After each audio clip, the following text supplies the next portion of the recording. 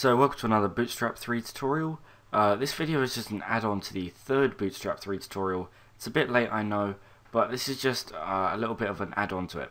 Now in that video we created this sticky footer that goes along the bottom. Now a big problem here, which I forgot to mention, is that when we scroll down, it's covering our content. You see it's covering the last line here, and also we need a bit of like space in between it. So this is a really simple fix. This is going to be a really quick video. Just go into your styles.css file, and in here, this code is from later on in the video, in the series, but in here what you need, put it at the top rather, is just body, and then up here you're just going to have margin dash bottom, and set this to 80 pixels.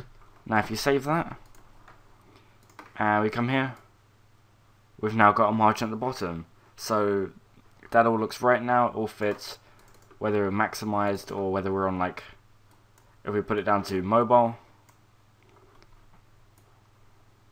it's still good. So yeah, so thank you for watching this tutorial. That was just really quick, just a simple fix. So yeah, so thank you for watching. Don't forget to comment, rate, subscribe, and I'll see you in the next video.